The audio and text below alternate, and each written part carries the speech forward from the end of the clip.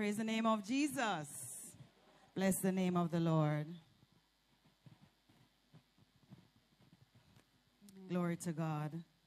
Let us pray.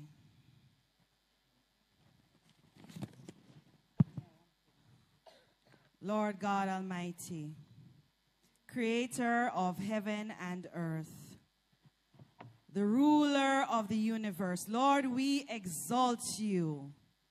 We lift you up and we put you at the highest place this morning because you are God and your mercies endure forever. You are almighty. There's none compared to you. You are worthy of our praises this morning. Lord, we thank you for the opportunity to be in your courts and to study your word. And as we get into your word, Lord, we ask for your divine leading, your direction, your presence.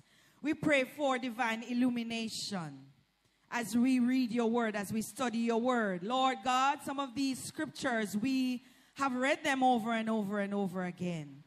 But I pray for new insight this morning. I pray, Lord God, for a conviction of heart in the name of Jesus. I pray, Lord God, for a personal examination, a comparison of where we are and where you want us to be in the name of Jesus. So, Lord God, touch the minds, touch the eyes of your people. And I pray, Lord God, that what will be said and done will be done to your honor and glory. Lord God, take full control of my entire being right now. I place myself in your hands because I am nothing. I am a frail creature. I'm just a vessel, Lord, to be used by you. So lead and direct, mighty God. Clear the atmosphere. Lord, let your Holy Spirit dwell among us. Let nothing be done for vain glory. Let nothing be done, Almighty God, to glorify anybody else or anything else. But Lord God, you get all the glory and all the praise. In Jesus' name, amen. Bless the name of Jesus. Praise the name of the Lord. First, let me greet our host pastor, Pastor Ashley Morgan, and his wife, Minister Wright, and his family, deaconesses, deacons, evangelists, missionaries, all officers in the courts and online. Greetings. Greetings to you members. Greetings to those online and visitors and friends. Greetings in the mighty name of Jesus. It is always a pleasure to be your teacher. And as I teach, or as I prepare, I'm a student as well. So as we go through together, I have a dual role to be a teacher and also a student. To hear from you, to hear from the Lord, what it is that he would have us to know, to be better. And we are on the quarterly, the fruit of the Spirit, evidence of change. And over the past 2 weeks, we have looked at the impact of the Holy Spirit, the impact that the Holy Spirit has on others, the power of the Holy Spirit in doing miracles and so on. And we've also looked at the impact of the Holy Spirit on us. So when we are filled with the Holy Spirit, what impact does it have on us? Praise the name of the Lord. But today, we are going to look at the fruit of the Spirit, the first fruit, or the first aspect of the fruit of the Spirit, right? So we're going to emphasize the importance of love as the fruit of the Spirit. And you know, as a biologist, when I say fruit, my mind gone to the natural fruit and how it is that a natural fruit develops. And we know different types of fruit, right? Orange. Okay. Do we know that gungo peas is a fruit? Biologically, gungo is a fruit. tomato biologically is a fruit. Praise the name of the Lord. All right. So I prepared a little slide. You have it, Brother Cadio? No, he's not. He's not. Okay. All right. Fine. So I don't have the slide to. So you have to just listen to what I have to say. So biologically, follow me now. It's just an analogy, so you can get it. A fruit is the fertilized ovary of a flower.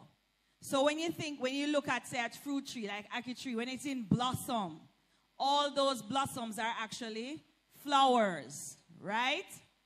And if you were to examine the flower very closely and you knew all the parts, there's actually a male part and a female part. The female part is buried deep within the flower. The male part has things called pollen, and I'm sure we know about pollen. Sometimes we brush up against some flowers and some little dust, look like some little dust particles come off on your clothes.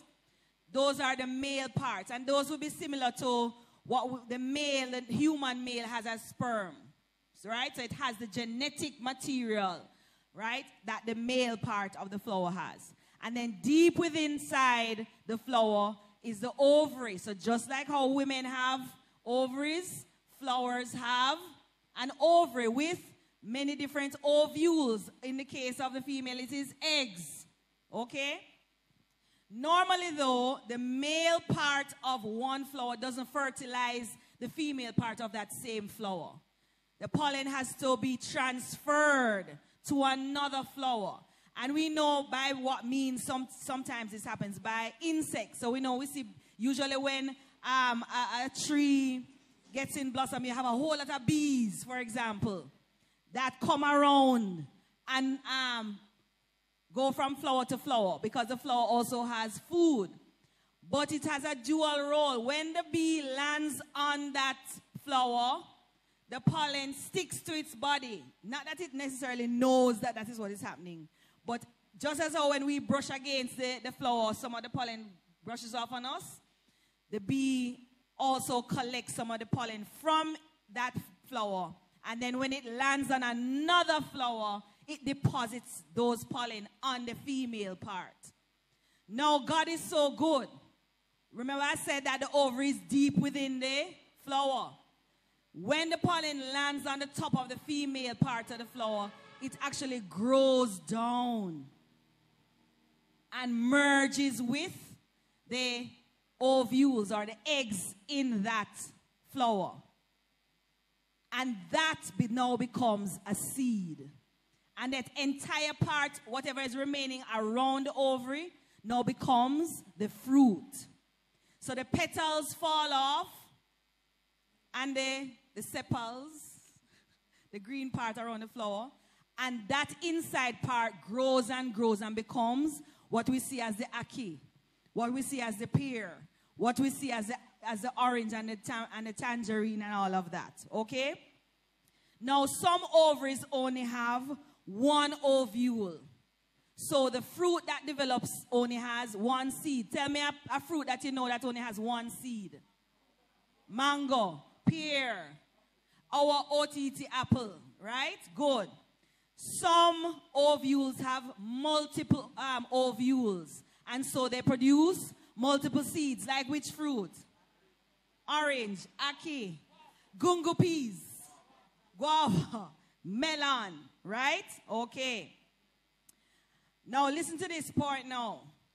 If none of the ovules in the flower becomes fertilized by the pollen, no fruit develops.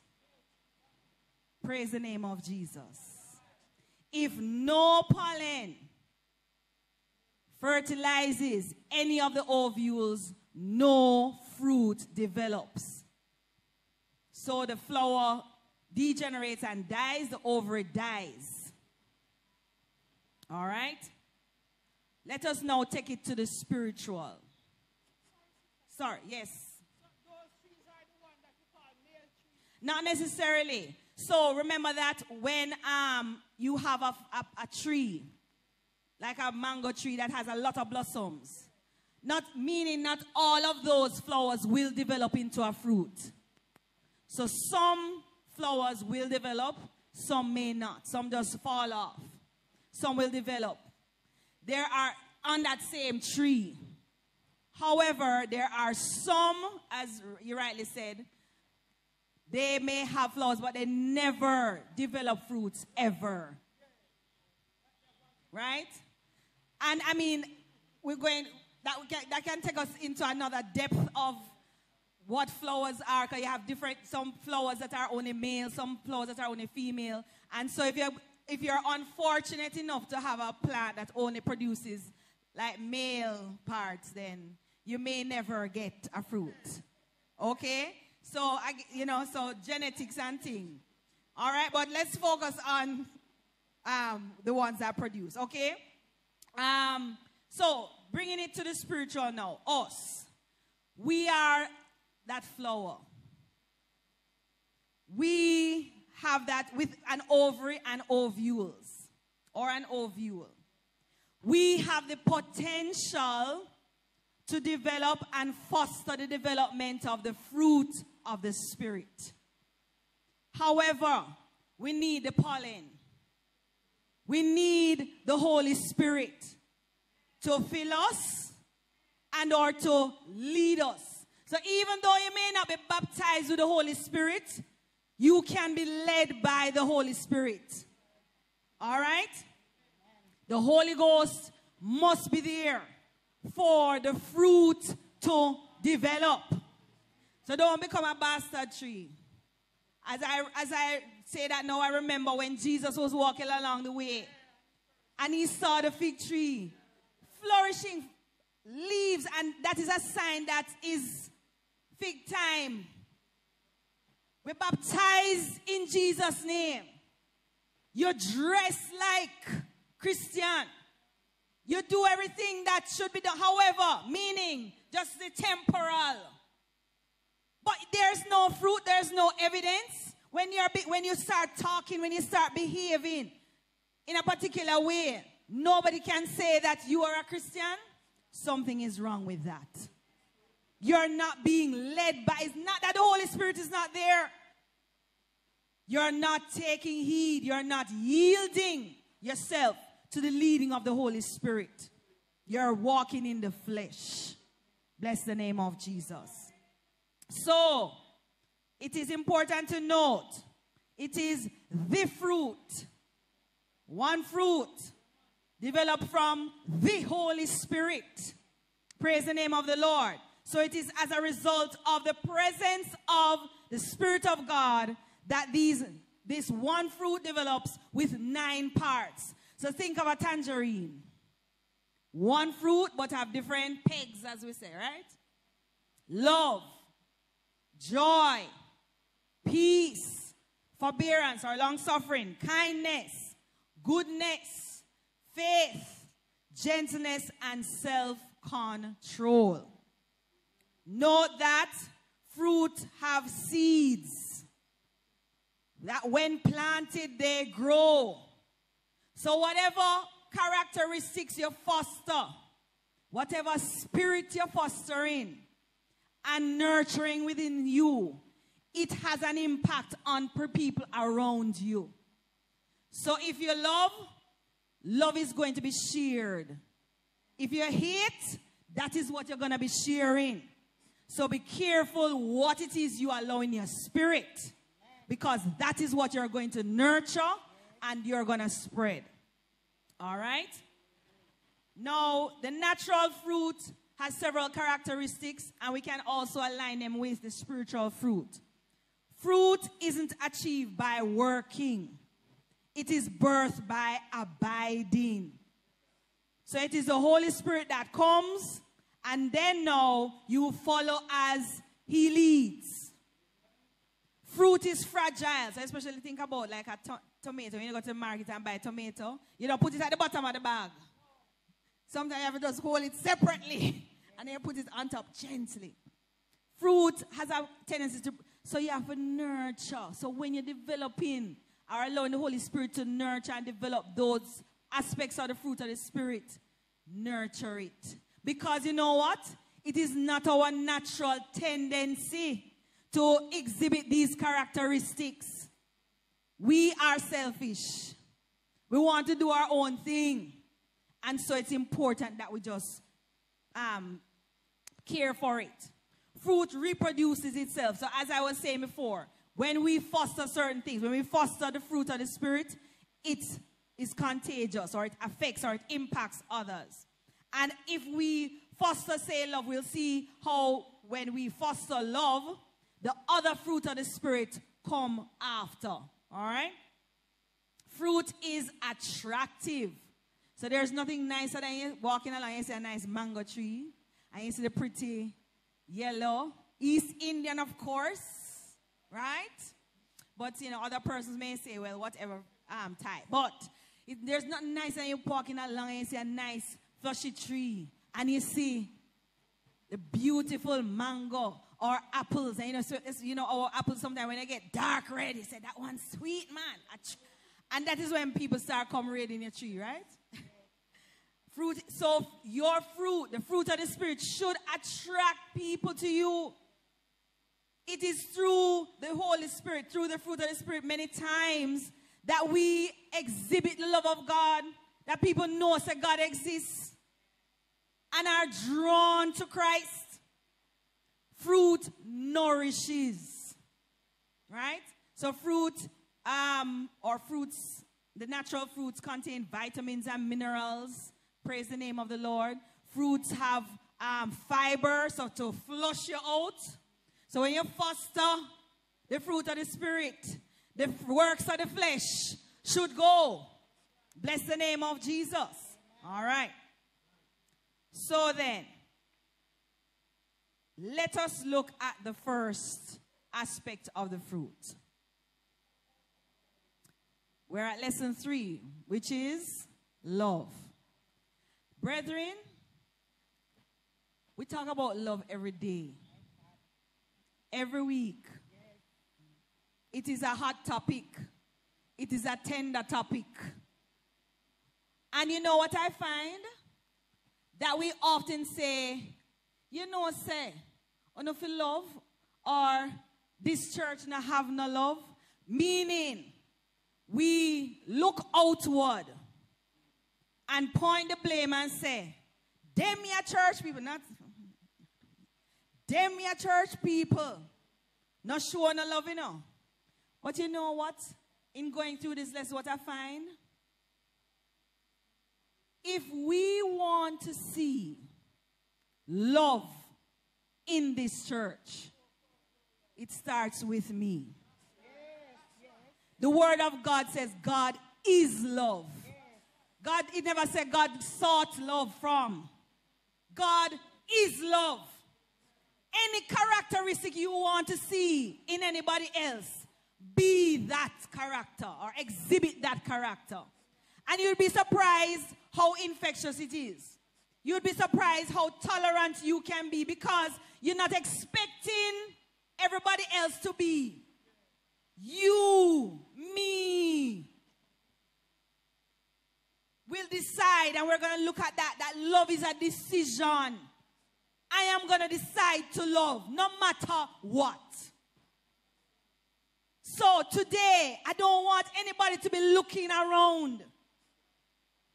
Look within today.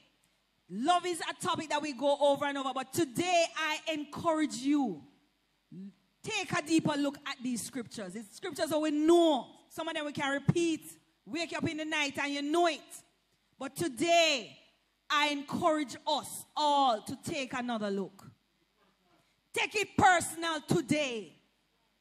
It's not about anybody else. It's about me today. All right. So, love translates the ancient Greek word agape. So, the love that we're talking about today is agape love. In that language, there are 4 distinct words for love.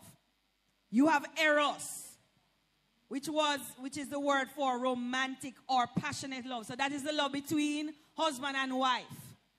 We're not talking about that one today. Filial love, which is the word for love, as we talked about friends, brethren, right? We're not really talking about that one today because that one is kind of conditional too. So if you're my friend, I'm your friend, I'm going to treat you right if you're my friend.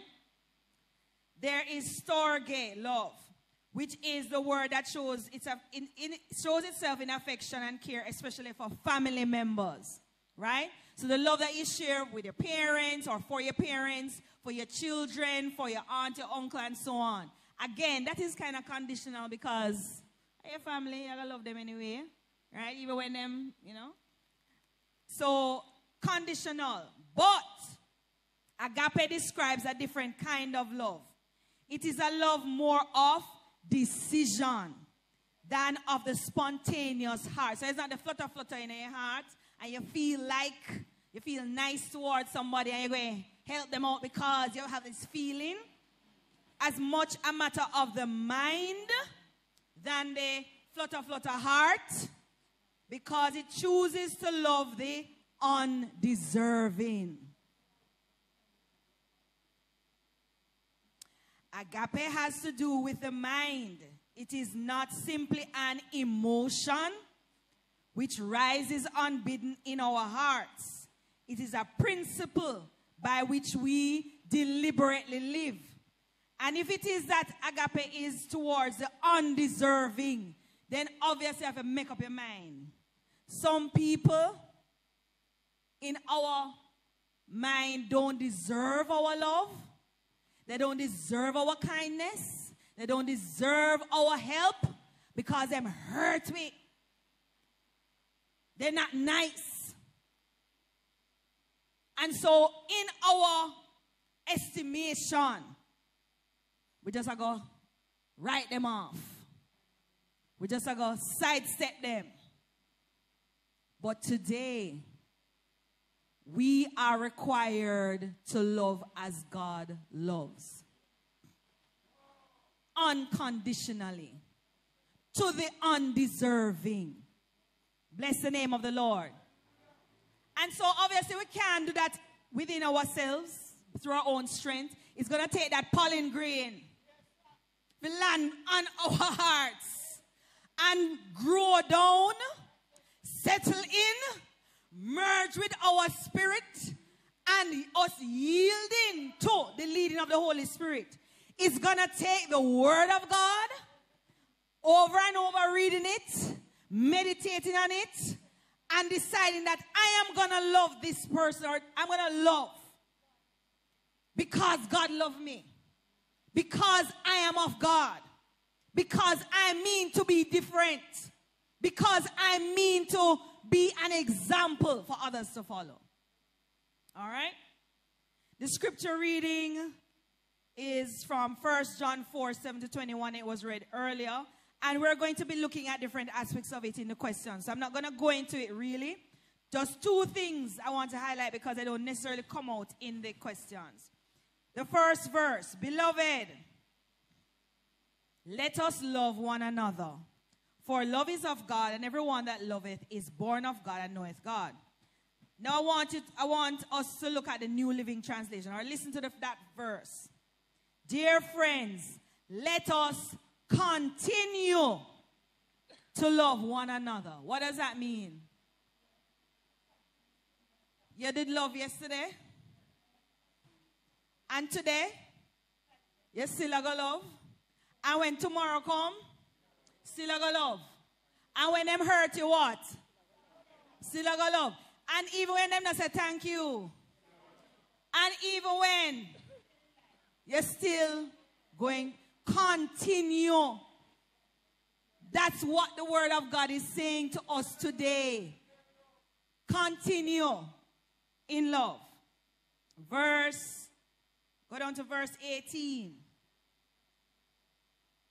There is no fear in love, but perfect love casteth out fear, because fear has torment. He that feareth is not made perfect in love. New Living Translation. Such love has no fear, because perfect love expels all fear. If we are afraid, it is for fear of punishment. And this shows that we have not fully experienced His perfect love. Now, when we start talking about love and we're saying it's unconditional and we must continue in love, I know some people in their minds, you lucky, Sister Tamara. You know them hurt me? I'm not going to put myself out there again to make them hurt me. You know what that is? You're rooted in fear. Your actions are rooted in fear. But today we are learning that. You see this agape love here, so? There's no space for fear. Because perfect love. So if we are fearful of putting ourselves out there, sharing love, we need to go back to Jesus. Because his love is not perfected in us. We need to also look at our motives. Are we loving so that we can get the attention? Praise the name. I see the hands coming up. I see deacon, I see minister, I see brother Nicole. In that order, just come up. You know what I think we need to do? And it's coming up in the lesson. One, we have to look at people as a soul that needs to be saved. So you can't treat them any way. Two, if your love is initially for God, then what you're going to be doing is as service to God. So regardless of how you react, whether you tell me thanks, yes or no, whether you hurt me, yes or no, my motivation is that I am a child of God. And I'm going to do what God says. I'm going to be his daughter. And I'm going to exhibit the characteristics that he said I should have. Yes, Deacon. Praise the Lord, teacher. Praise the Lord, pastor Praise and brethren. This love that we have to have, teacher. Let me tell you something. It has to be from God himself. It has to be from God himself. Okay, can I tell you this? I will tell my wife that I love her. But yet still if I see somebody else, I'm going to love that. That's coming from your mouth. Yeah, right? So we have to have that love from God, that when me see that other person, me no love that person more than how me love my wife. Huh? You see? We have to have that love. And the Holy Ghost have to nurture that love within us. So if we don't have it, we go. Right. So, although we're not talking about the eros love, but the principle of what he's saying is that if the love of God really dwells within us, then we're not going to hurt the people who we say we love. We're not going to do anything to make them feel embarrassed. We're not going to be rude to them. Praise the name of the Lord. I say, I love you, brethren. I love you, Minister Wright. And then me turn around and me cut my eye. And me talk all sorts of things about Minister Wright behind his back. What kind of love is that? No love any at all. Bless the name of Jesus. Come, Minister. Bless the Lord. Bless the name of Jesus. All right, so the question that's from the verse that you read first, John 4:7, said, Beloved, let us love one another, for love is of God, and everyone that loveth is born of God and knoweth God. But I want to go to 8, that he that loveth not knoweth not God, for God is love. So you're saying to me that if I act like I love you and I don't love you, I'm not of God. Even though I'm baptized. Even though I'm baptized and I say that I'm a Christian, but I don't love, that means that God still don't dwell within me. Even though I come to church every Sabbath? Even though I come to church every Sabbath? Even though I'm an usher and I'm picking on the ushers? Even though I teach the word? Even a minister? Even though you're a minister? But if I don't love you, and the agape love that we talk about, of God. Unconditional. So even if you hurt me, I still have to love you. Because God that dwells within me will hurt him so much, you know. Look at that. But yet still him love with. Yes. So that is the love it requires. And once God is inside of you, it's not a spirit-taking thing anymore. Praise the Lord. Come, Brother Nicoy. Thank you, Minister. Bless the Lord, everybody. I really want to concur with what has been said. You know, the love, this love that we're talking about, it really takes something else, and really looking at it, I can really understand that it really is a fruit of the Spirit. It has to be you naturally loving somebody when we deal with practicality. A man go out there, take a 9-year-old, your daughter, rape her, chop off her neck, and all them something there, and you still him hungry, and you have to go feed him. If you have that love opportunity. that person. In the midst of when them do all of that, and you have to turn around and love that person. Nothing natural, not in that. Definitely. It has to be the Spirit of God. Yes. The Spirit. Leading you and us. Which is and why being it is led important. by. Yes. My God. I remember this story, and I've shared it with you before. There was a period, I think, in Africa. I'm trying to remember the country. They had some internal conflict. So like one tribe or set of people were fighting against other, killing other people. And a young man went in, chop up, and it's machete, that is their favorite tool.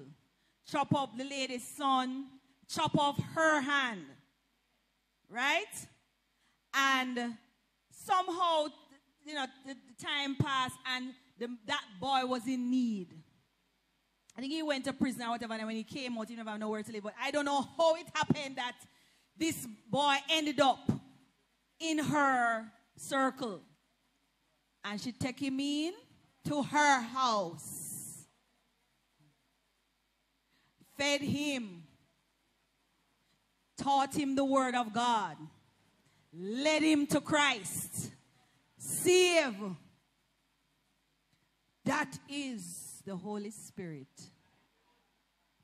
Bless the name of Jesus. Because honestly, brethren, I have 2 children. 1 son and 1 daughter. And I'm telling you, I would have forgive him from afar. Naturally, like me, Tamara, standing up here talking to you right now.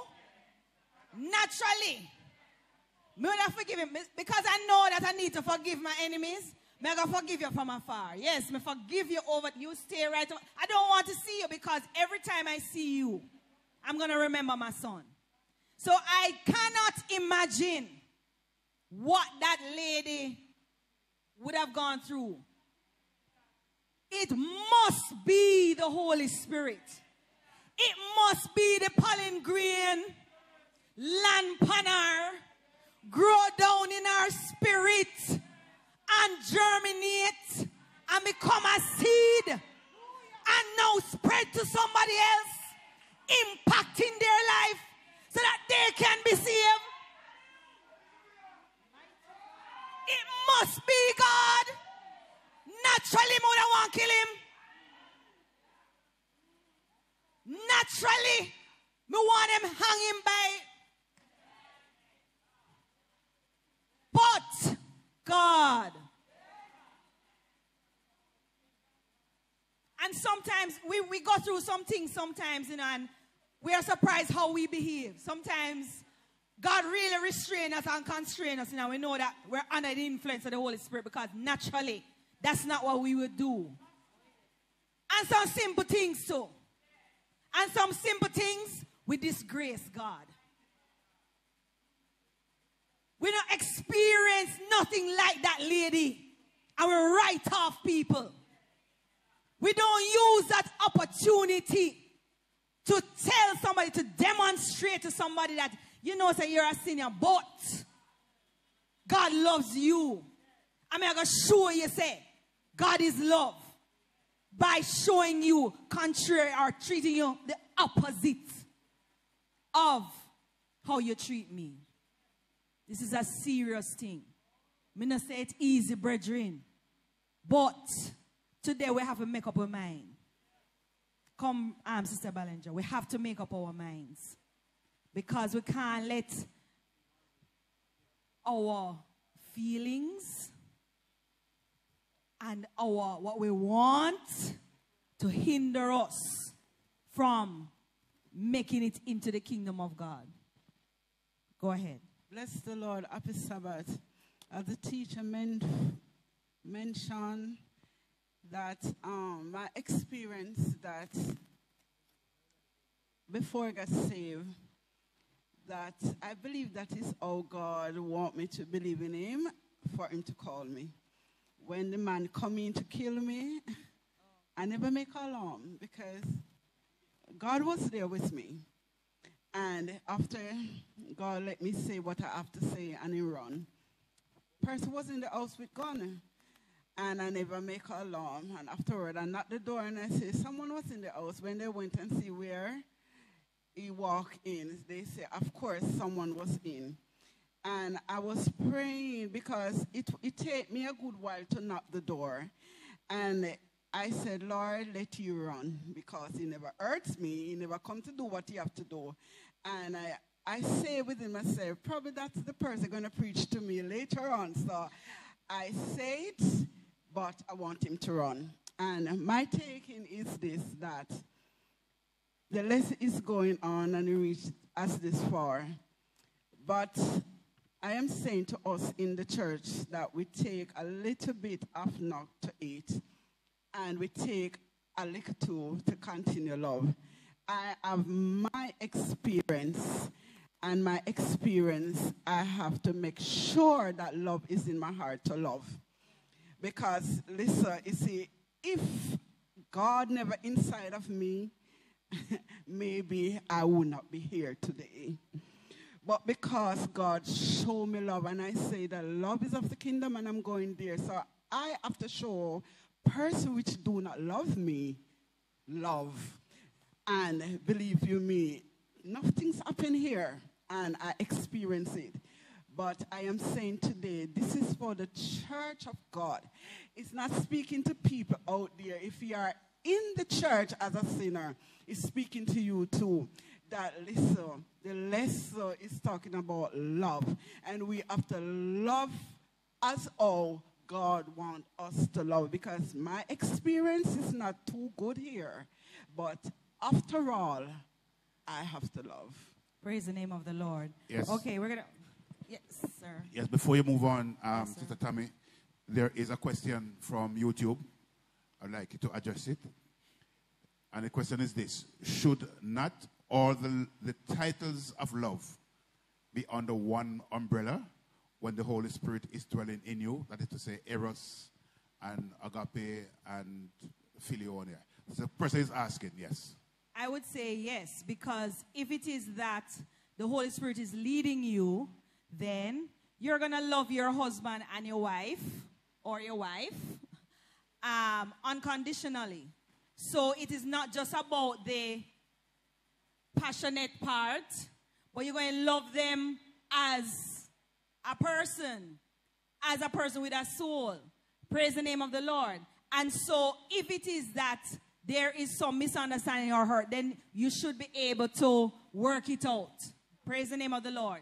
If it is that you have the love of God in you, then you are going to love your brother. Praise the name of the Lord. Unconditionally. Be patient with them. If it is that you love, the love of God is in you, you're going to love your family members, even if they hurt you and so on. So this agape love does cover the others.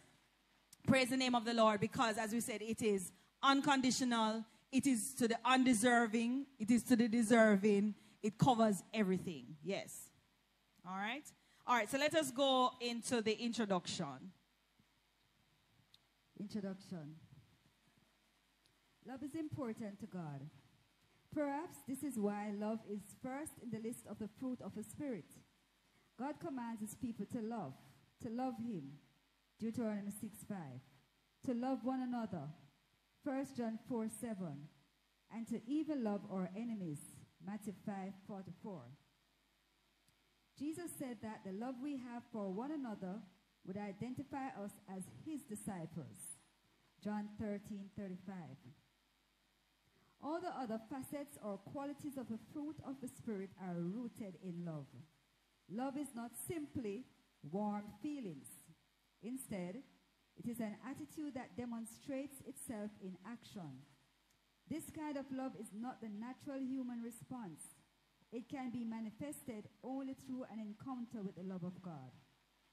People will notice our love and know that we are supernaturally empowered. Loving in the context of God's word allows us to reach up to God and to reach out to others. John speaks of the parallel. Christians must recognize in our love being expressed upward to God and outward to others. The facet is that we cannot say we love God if we do not love one another. 1 John 5:2-3. There are a few principles that can help us understand agape love.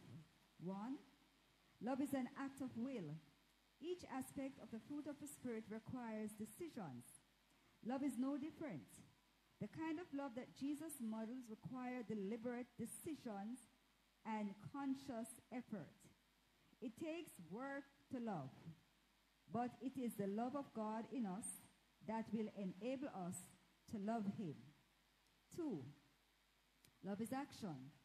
It is not just words, but something we do. Actions speak louder than words. Backing up our words is proof of our love. 1 John 3:18. Love reaches out to the unlovely. If you love only those who love you, what makes you any different than sinners? Luke 6:32-33. We need God's help to love. It is not in our nature to love like God loves. That's why we need to mature in the fruit of the Spirit. Love expects nothing in return. Luke 6:35. If we are to love as God loves, we find that we need to love without any thought of personal return. Love is self-sacrifice. Here are some practical ways to love others as Jesus loves us. 1, helping when it is not convenient. 2, giving when it hurts. 3, devoting energy to others' welfare rather than our own. 4, absorbing hurts from others without complaining or fighting back. True forgiveness. Bless the name of the Lord. We can stop the lesson right there, right? Because basically all that is said in the introduction is what's coming out in the lesson questions. All right? So I'm not going to dwell on it. Just a few things. First paragraph. Love is important to God. And perhaps this is why love is the first in the list of the fruit of the Spirit. So in essence, Paul could have just stopped right there. The fruit of the Spirit is love. Because if you love, you're going to have peace with God. So if you love God, right, you're going to have peace with him. Peace with others. There are certain things that you're going to override and it's not going to bother you. Joy. Again, if you love God, the joy of the Lord is our strength. Praise the name of Jesus. If it is that we have love, we are going to have long suffering. We're going to put up with some things that we wouldn't normally put up with. Not so? True. All of the others, praise the name of Jesus. We will be gentle with people. We will be kind if we love them. Praise the name of the Lord. So, what we're saying is that if we just foster love, all the others should come or fall into place. It's going to impact our actions toward others. Okay? The next paragraph Second sentence. Love is not simply warm. Third sentence. Love is not simply warm feelings. He said it is an attitude that demonstrates itself in action. This kind of love is not the natural human response. And we've been saying that from morning. So, attitude, meaning, is a mindset. You have to make up in your mind that you're going to love.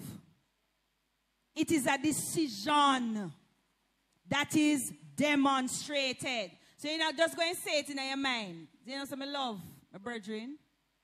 And then your actions are contrary to that. It must be seen.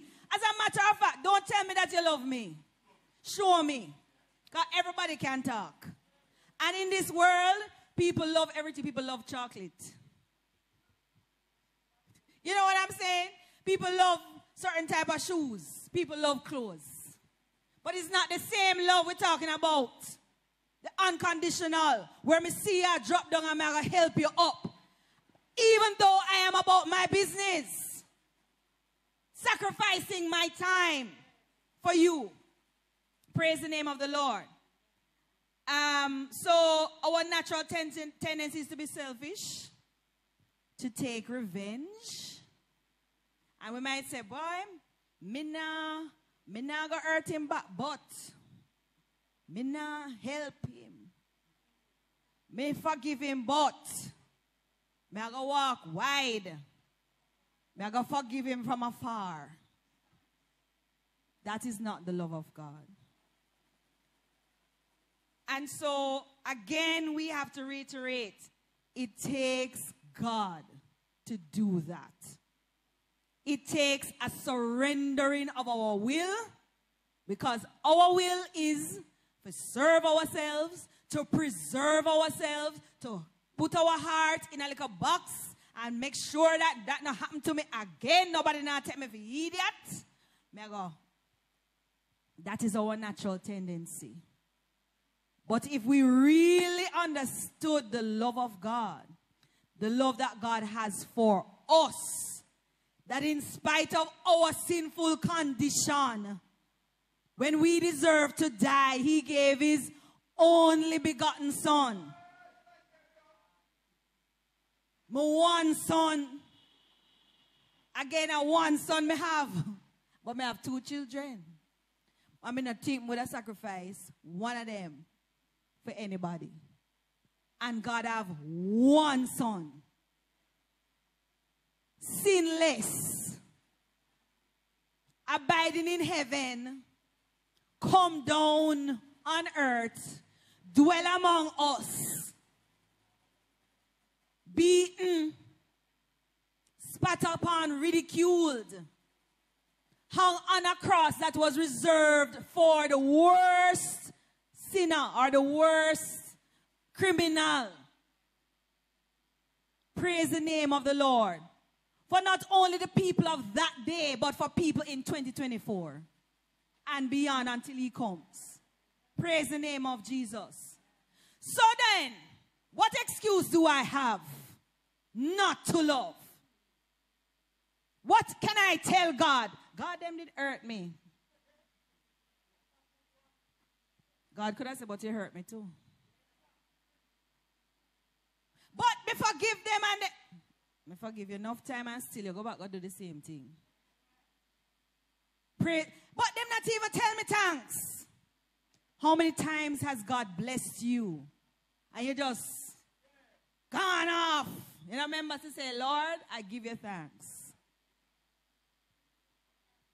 Or your attitude is not that of gratitude. God, forget me. How many have this and that? Bless the name of Jesus. The next point, just to highlight the principles, a few principles that can help us understand agape love. Love is an act of will, which we talked about already. It's a decision. So even when we don't feel like doing it, we have to. Love is action, so it must be seen. Love reaches out to the unlovely, so we need the Spirit of God, because to love somebody that is not nice, that is not your friend, that takes the power of God. We need God's help to love, as we said that. Love expects nothing in return. So you're not going, although you don't really like them, you're going to love them or help them because you know that they are the manager for BNS and you're going to need a loan later down the line. Or, you know, say, may I go friend up Cleveland because my car need for service, you know.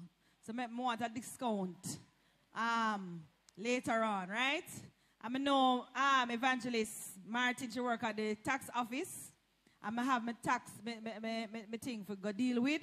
So I go friend her up. Anything you want, Evangelist. I love you.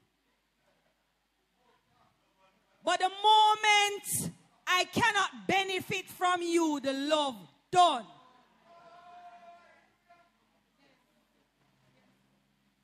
We choose who we want to love. But the agape love is not like that at all. If you are able to love somebody without even considering how them going to give you back or pay you back, that is love. Praise the name of the Lord. All right. Love is self-sacrifice. So it's gonna hurt. It is not convenient at times. It is devoting your energy for others' welfare. It is absorbing hurts from others without complaining. I mean, I say, Lord, really? So I can't even complain about it? I can't call deaconess and say, deaconess. You see them people there? And even if you vent, say you vent to somebody, you can't fight back either. You can't hurt them back. And we have a way of trying to hurt them more than, because they must know, say, our feet and me get hurt. I mean, I'm going to eat, I know, I'm going to do more than, I'm going to make it hurt bad. And that is why people of this world, when they come in, when they say they have gang warfare or whatever, if you kill one of them, they may come kill two, or they may kill the family. Their action must be greater than. How are we different from that as people of God when we try to hurt people more than they hurt us? We're better than the gunman? We're worse because we should know better. True forgiveness, and this is something that we struggle with. True forgiveness. Let us let it go today. Let us go to the questions. Number one, why is love important to God? Yes, Deacon Ben, come. Why is love important to God? Deuteronomy 6, verse 5, John 14, 15, 1 John 4, 7 to 10. Go ahead. You can make a comment and then we'll take the scriptures. Praise the Lord, everybody. Praise the Lord. Wow, what a topic. Overemphasized, but from today, as the teacher said, let it be a different. It must be in us. Amen? Amen. And as she rightly said, fruits are attractive to others. It is easily seen, I think, when it's genuine. Easily seen. Sometimes you have something you're picking off the tree, and you look this side and you look that side and you overlook some.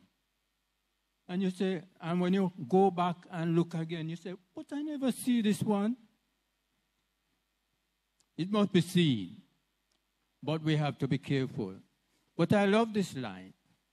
It says, Christian must recognize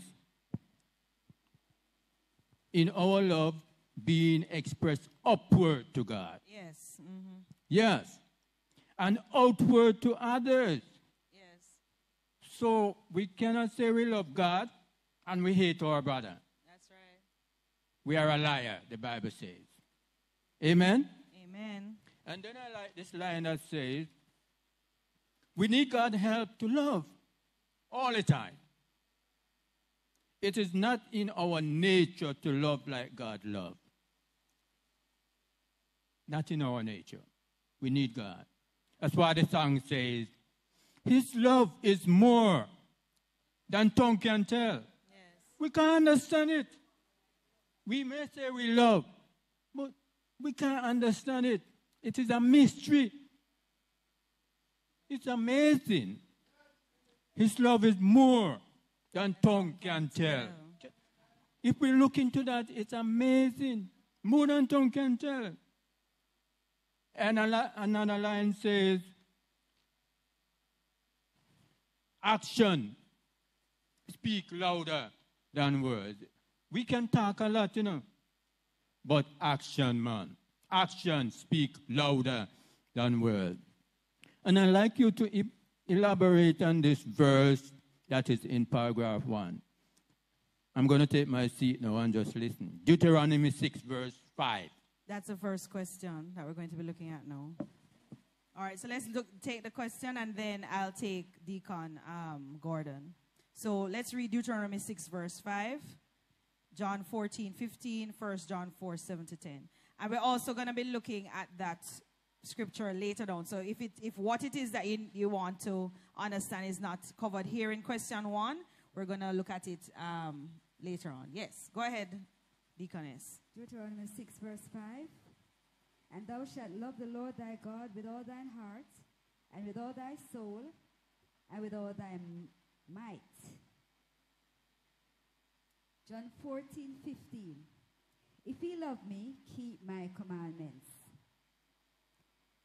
1 John 4, 7 to 10.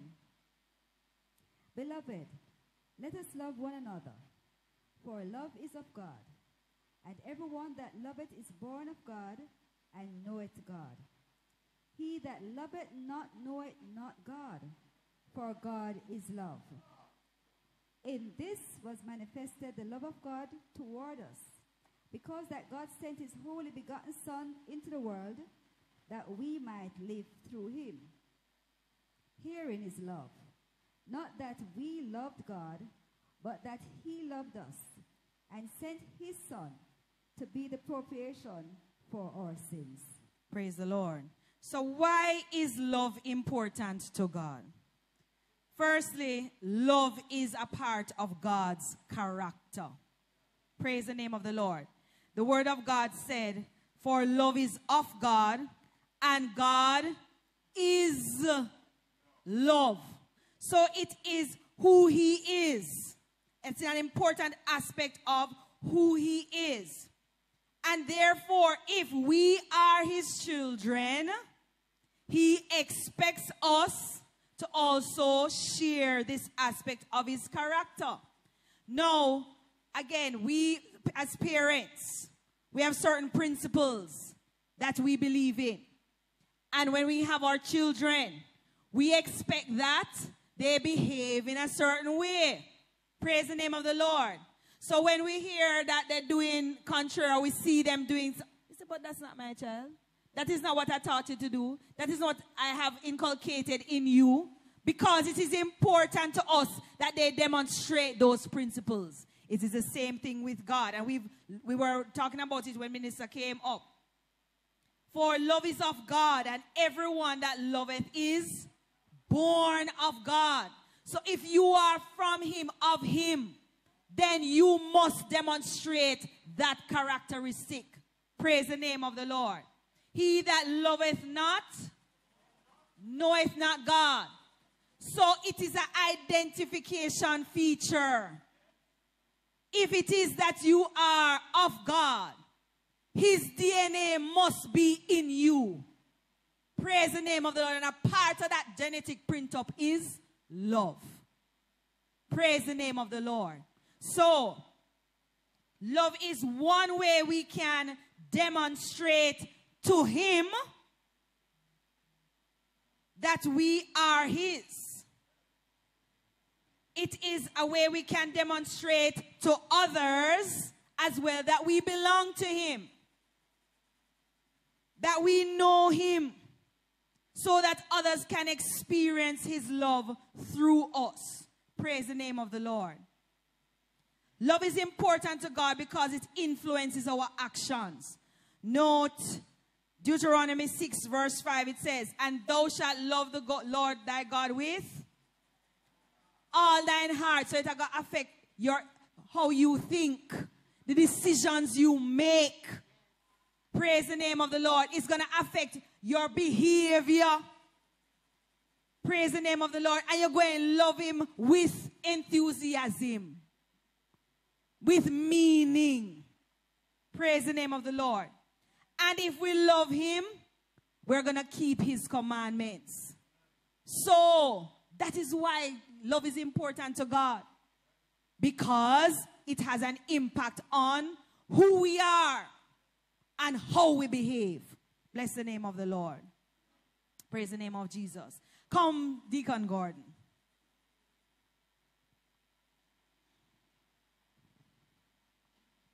Oh, the presentation. At the end, I'll show the PowerPoint. Thank you. Yeah, let's praise the Lord. Praise the Lord. Something running through my mind.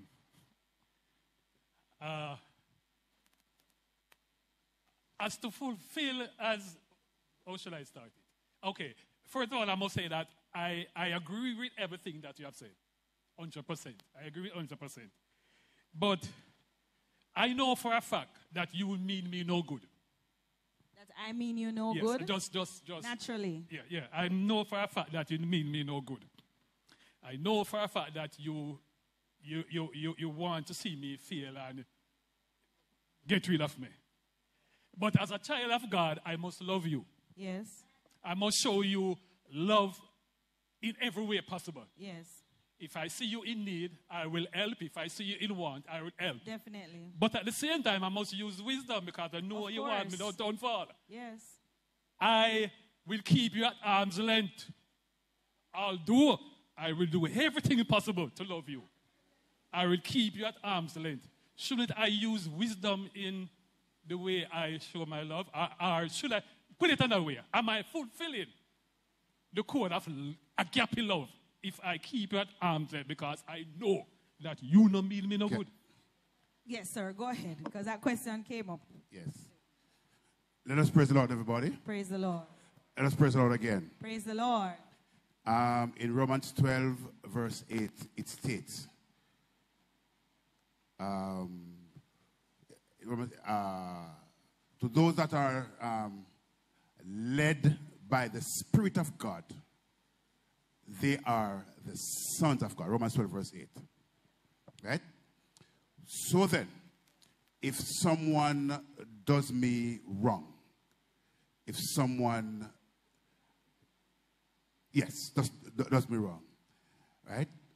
In order for me to treat them in the way that they are to be treated, I must be led by the Spirit of God. Because it is God who knows their heart. It is God who knows their thoughts and their imagination. And based on his knowledge of who they are and how they would react, then he will lead us and to show us how we must in turn react to them. But we must listen, we must follow as he leads. Where's Deacon? Yes, thank you. Praise the name of the Lord. Thank you very much. Okay, I see in multiple hands. The scripture isn't right. I was looking for it, but verse. Okay, it's in Romans 8, not 12. So we'll look for that scripture. Yes, Sister Romans Cecile. 8. Yes, Romans 8. Yes. The scripture also speaking to Deacon God, and the scripture says, "How many times shall you forgive your brother?" And it says, "Until 70 times 7." I don't think that is the problem that he's having. I think the problem is that, okay, let me give an example. You have a friend, and say you share a secret with them. And then they go around and spread the secret. You forgive them. But wisdom now tells you that I cannot share my secrets with you. Praise the name of the Lord. If it is that you spread discord with the information, I am preventing you from sinning. So I'm not going to share certain information with you. As a matter of fact, I love you enough to prevent you from sinning in that regard. Praise the name of the Lord. All right? If it is that I know that you are a physically abusive person and we are in a relationship, I will forgive you.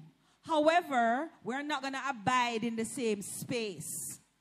Praise the name of the Lord. Because when you are in my space, you have the tendency to sin and hurt me. So, I will forgive you. If you do need food to eat, if you are in need, I'm going to help you. But we cannot dwell together because your tendency is, your weakness is to be physically, emotionally abusive. If I know that you have a problem with money, I am not going to lend you my money to get it back. If you're in need and I have the money enough, I'm going to say, here, have it. Or if it is that you are a banker or whatever in partner, and the last time I'm going to partner with you, you did not give me my money, it's okay. I'm not going to go and partner with you again. Again, I'm not going to treat you anyway. I'm not going to talk bad things about you, but we cannot be in business together like that. Yes. I am going to pray for you. I am going to bless you. I'm going to pray that God deliver you from your affliction. Yes, Pastor. Yeah, so the verse that I quoted is Romans 8 verse 14. Okay. Romans 8 verse 14. Yes. Thank and, you. And Yes. and I want to say that in order for us, with regard to the question that Deacon Gordon. Deacon, yeah.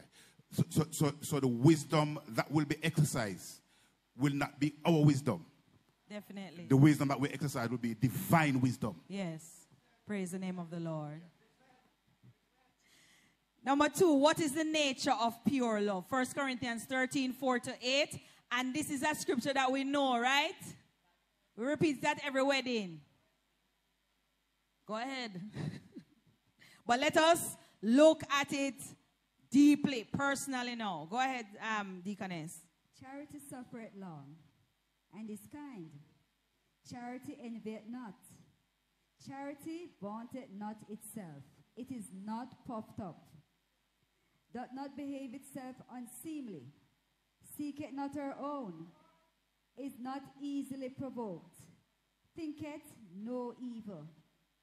Rejoiceth not in iniquity, but rejoiceth in the truth. Beareth all things, believeth all things, hopeth all things, endureth all things. Charity never faileth, but whether there be prophecies, they shall fail. Whether there be tongues, they shall cease. Whether there be knowledge, it shall vanish away. All right. So, wonderful people. What is the nature of pure love? So, what are the features? What are the qualities of pure love? And I'm asking technicians, could you put the New Living Translation of that scripture up for me, please? And we're going to take it bit by bit. Look at each word and see if we exhibit or are exhibiting those features, all right, of love. Okay, while they come up. So, the first point, love is patient and kind. Patient means not easily frustrated.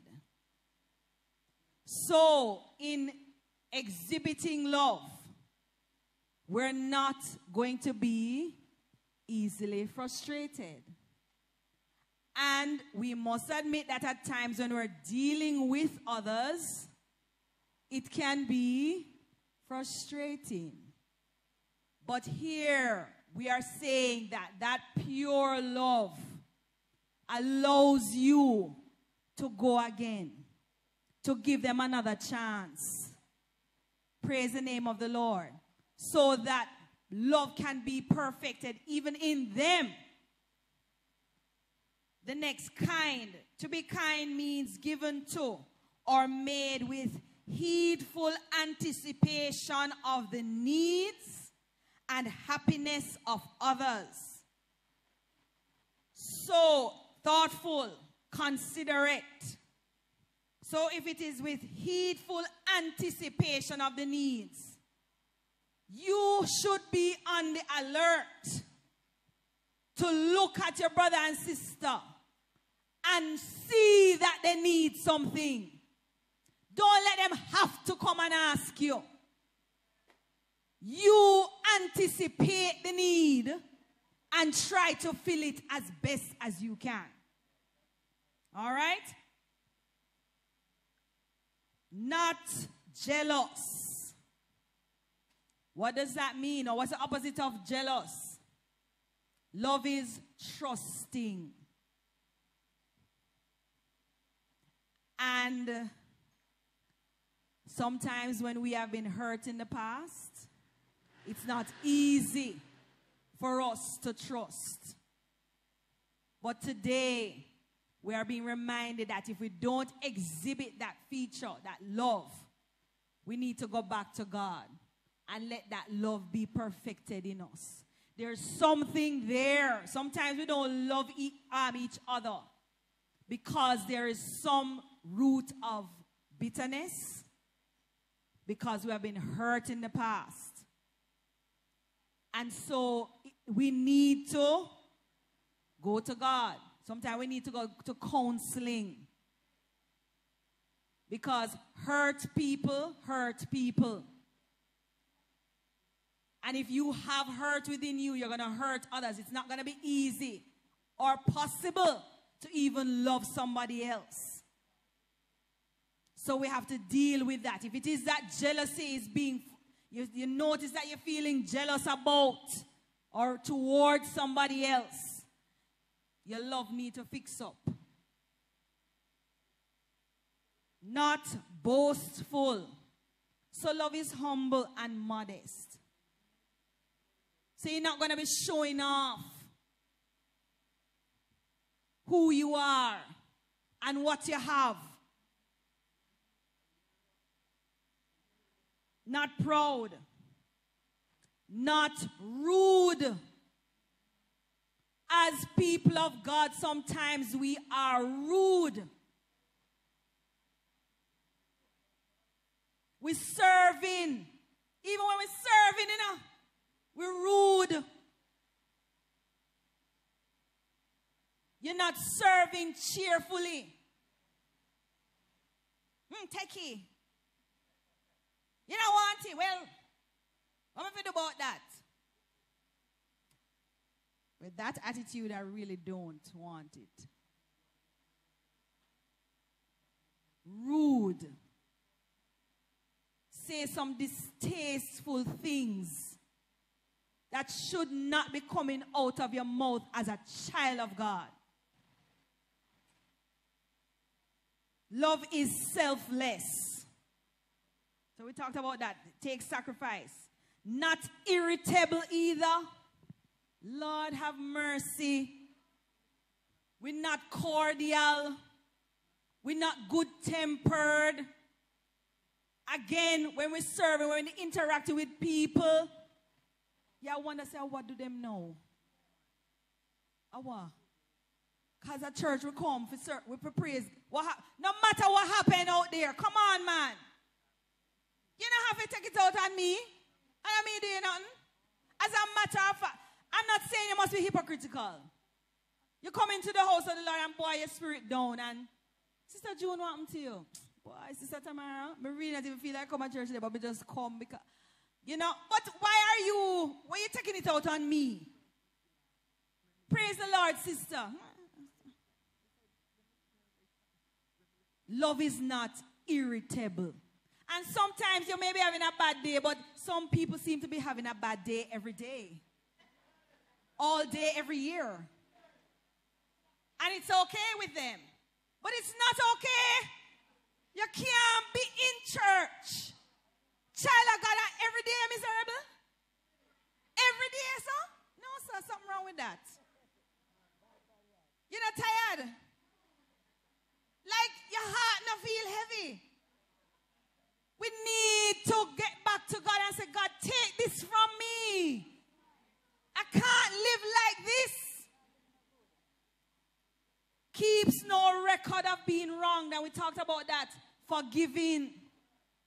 We talk about forgiveness over and over again.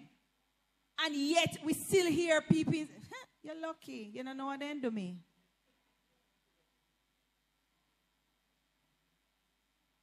It does not rejoice about injustice, but rejoices whenever the truth wins over. Some people cannot be happy for you. People of God, may understand the sinner, but we are one body, you know. And something good happen, you can't rejoice. The love of God is not perfected in you. You don't know God yet. When we weep, you're supposed to weep. You're not supposed to say a good fear because she too happy, man. She get quashed now. That is not love. Love never gives up, never loses faith, is always hopeful and endures through every circumstance. So love is resilient. Love endures. Despite the up and down, despite the back and forth, despite the hurt, love must prevail.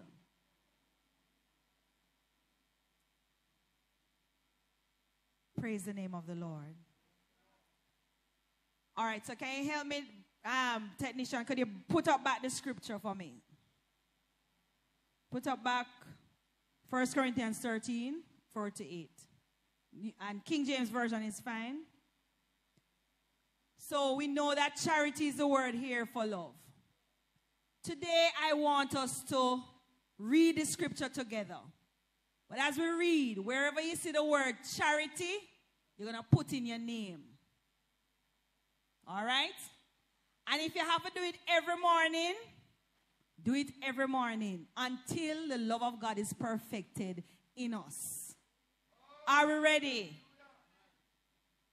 Tamara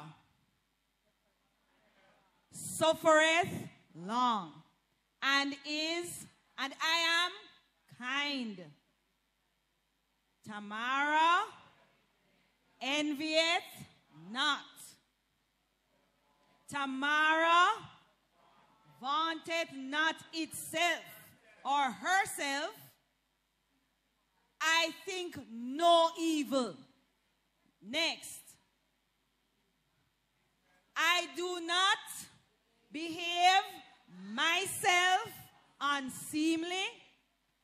I do not seek my own.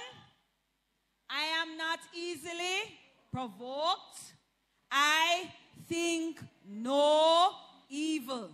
Next. I rejoice not in iniquity, but I rejoice in the truth. I bear all things. I believe all things. I hope in all things, and I endure all things. Next, Tamara never fails through the blood of Jesus. But whether there be prophecies, they shall fail. Whether there be tongues, they shall cease. Whether there be knowledge, it shall vanish away. But you see that love inside of me? it is going to endure. So let us practice that. In the world now, they have this thing they call affirmations that you say in the morning. If you really realize the love of God in me now, there's some aspect that I am lacking in. Let us be intentional. Is the word that's going to be dwelt the pollen grain. Developing deep within us to develop this fruit, okay? The word of God. We need to be intentional and allow the word of God to transform us. And if it takes us repeating it over and over until change comes, that's what we need to do. Question 3. What instructions did Jesus give his disciples regarding love? Matthew 5:43 to 48. My time is going, so I'll just take that and I'll summarize. Matthew 5:43, 48. Yes. Ye have heard that it had been said, Thou shalt love thy neighbor and hate thine enemy. But I say unto you, love your enemies, bless them that curse you, do good to them that hate you, and pray for them which despitefully use you and persecute you, that ye may be the children of your Father which is in heaven. For he maketh his sun to rise on the evil and on the good, and sendeth rain on the just and on the unjust. For if ye love them which love you, what reward have ye? Do not even the publicans the same? And if ye salute your brethren only, what do ye more than others? Do not even the publicans so? Be ye therefore perfect, even as your Father which is in heaven is perfect. All right. And Luke talks about that we should love the Lord thy God with all thy heart, soul, strength, and mind, and thy neighbor as thyself. And John 13, 34 to 35 reminds us to love one another as Jesus has loved us. All right? And it is by this that we demonstrate that we are disciples. So, in summary, Jesus commanded the disciples to love God with all your heart, soul, strength, and mind. So the heart is the center of emotion, intellect, moral activities. So your decision making. The soul, we know that in the beginning when God breathed the breath of life into the body of Adam, he became a living soul. So the soul then is who you are, your identity. So love should be demonstrated in who you are. We should love the Lord our God with all our strength. That means with effort, with meaning, not just superficially. Love the Lord our God with all your mind. So that is the thought system, the faculty of conscious reflection and perception. It is the mind that decisions are made. So in our decision making, we are to keep in mind the love of God. So what it is that we're doing, is it really demonstrating that we love God? All right. The other point, Jesus commanded the disciples to love each other. Brethren and brethren. As Christ loves us. Christ loves us, so he forgave us. Christ loved us and died for us. We are to love our brethren enough to forgive them. We are to love our brethren with a sacrificial love. That means even though we may lose, we may hurt, it may not benefit us in any way, we are required to love in that way. And by doing this, it is a testimony to others that we belong to God, that we are Christ-like. Bless the name of Jesus. We are to love our neighbor as ourselves. We talk about this all the time. Who is your neighbor? The person who lives over there? Anybody you come in contact with? And you're going to love them as you love yourself. You don't want to be spoken to in any way. You want to be respected. You want to be valued. You want someone to be kind to you. So that is the way you must treat people. And the big one is, we are required to love our enemies. And we've talked about this before, but let us remember. So we're not just going to say we love our enemies because it's easy to say. But we are to bless them and curse not. I'm not saying it's easy, because the easiest thing for us to come out of our mouth sometime when we get hurt is, God, if I did, I hope say this happened to them. Bless the name of Jesus. Me hope say they feel it like me feel it. We are to bless them and pray for them. And no bad prayer neither. Good prayer. I remember I heard of a situation where this lady was working in a particular place and her boss was terrible. And I don't know if this is a good example, but anyway. Terrible. And she kept praying, Lord, make she get promoted. Make she get a better job. Make she get through for go foreign, no God, and get one better opportunity.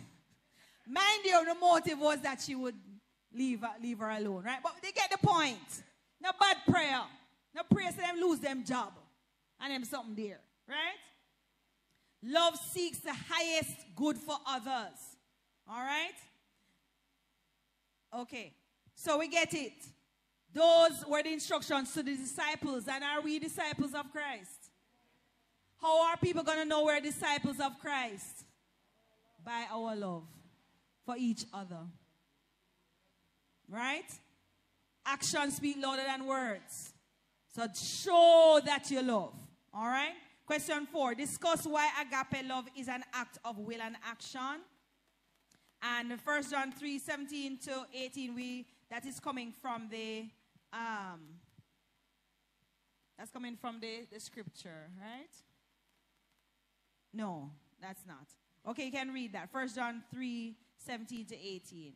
1 John 3:17 to 18. But whosoever hath this world's good, and seeth his brother have need, and shutteth up his bowels of compassion from him, how dwelleth the love of God in him? My little children, let us not love in word, neither in tongue, but in deed and in truth. And hereby we know that we are of the truth, and shall assure our hearts before him. Praise the name of the Lord. All right, so agape love is an act of will and action. So it is, we have to bend our will to the will of God, because it is not natural for us to display this love. Praise the name of the Lord. Our natural tendency is to be selfish, to hurt, to take revenge, right? But agape love is unconcerned with self and concerned with the greatest good of another. Agape isn't born just out of emotions and feelings and familiarity.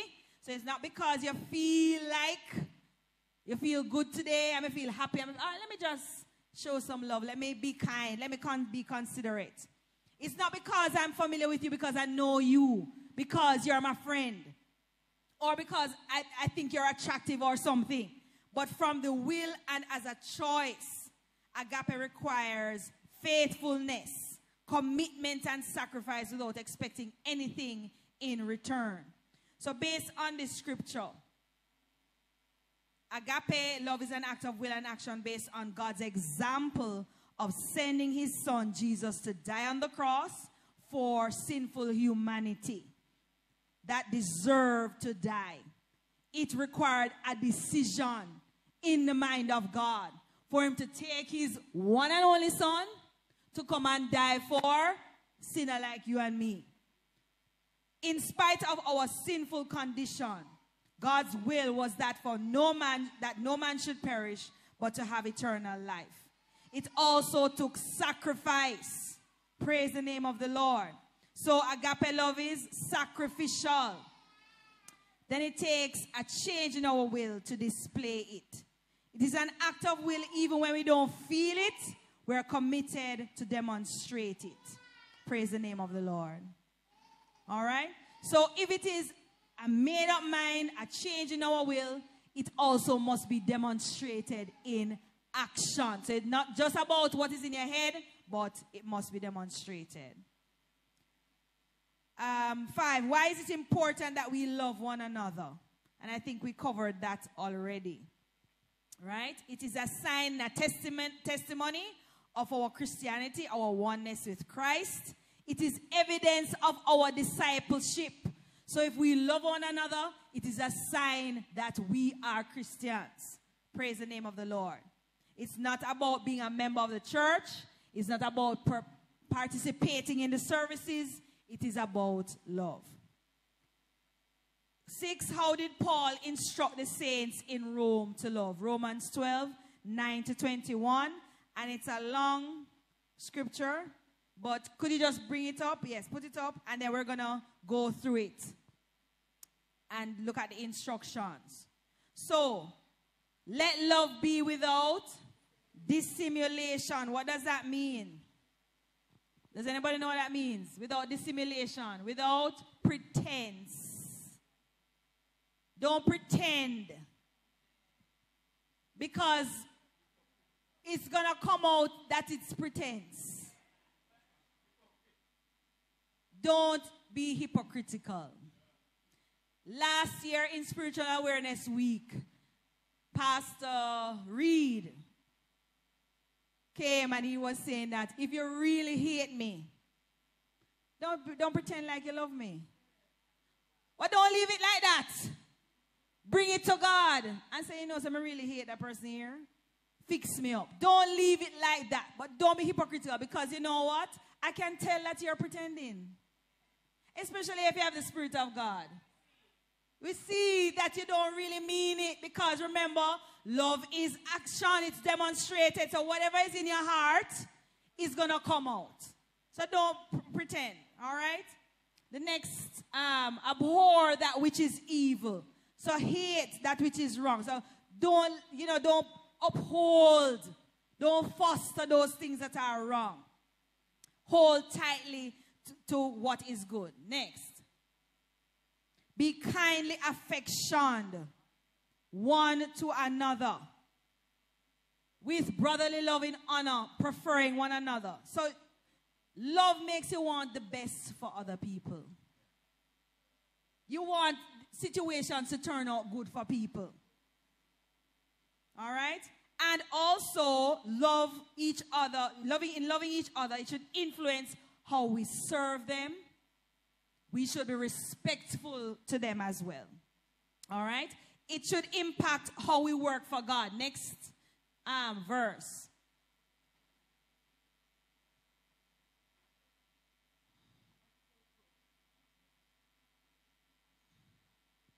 Not slothful in business, fervent in spirit, serving the Lord.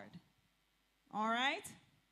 So it should be demonstrated in how we serve. And we talked about that earlier. If you're serving in ministry, your face is not supposed to make up.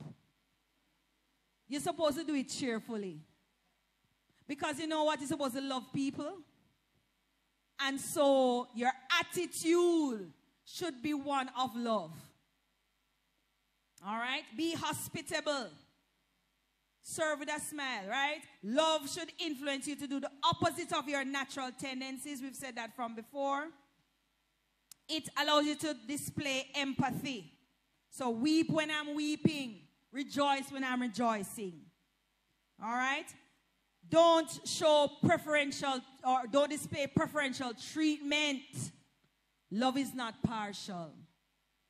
All right? So allow yourself to be able to interact with different people at different levels, because you know what? We're all one. Bless the name of Jesus. We're neither Greek nor Jew nor... All right? So we are one in Christ. So allow yourself, interact with people. Love people of all levels. All right? And again, love even your enemies. And the final question, what are some other practical ways to show love in our homes, in our church, and our everyday life? Now, in our homes, again, parents, sometimes we have to show what is called tough love, not so? And sometimes we have to restrain or curtail certain benefits that our children have because we know it's not good for them, or we're trying to inculcate a certain character. Praise the name of the Lord. And so we curtail some of their activities because we want them to be better and do better. In church, I think I mentioned this before, but exercise patience. Extend mercy and forgiveness to all. Sometimes we are really partial and we exercise patience with who we like. But if somebody else do the same thing, we are very quick to mash them up and draw them up and talk to them in a rough way. We are quick to extend mercy to who we like, but not to somebody else, to your friend. We are quick to forgive when we know that we can benefit from somebody in a particular person. So we don't really want me in them bad books because we're quick to forgive sinner. People in our workplace because we have to work with them and they are giving us the money. But our brethren, we're not so quick to do that. And in our everyday life, don't render evil for evil. We work with some terrible people sometimes that do some hurtful things. But we cannot, as a matter of fact, the scripture here says, where is it? That says that,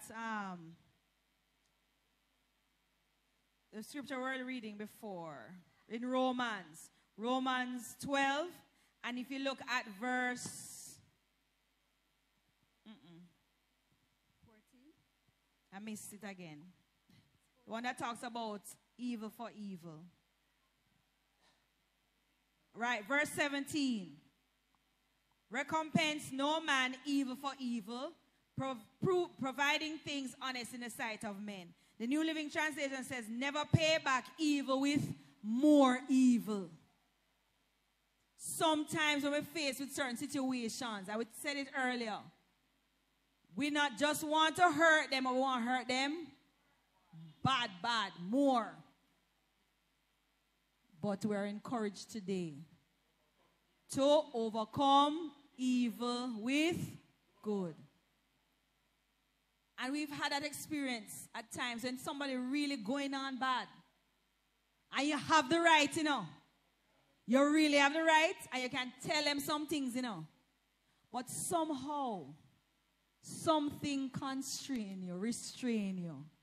And you either don't answer, or you just, okay, yes, answer peace. And because they're not getting the response that they want, them just, all right, you see you? But when you throw gasoline on a fire, what happens? More fire. More fire until the whole place burned down. And before you know it, at the end of the day, you say, boy, we really going, buddy? You're shame. But let us allow the Spirit of God to dwell in us. Not just dwell in us, but as He leads, we follow. Praise the name of the Lord. So I pray that from today on, we will really foster the love of God and have it impact others positively in Jesus' name.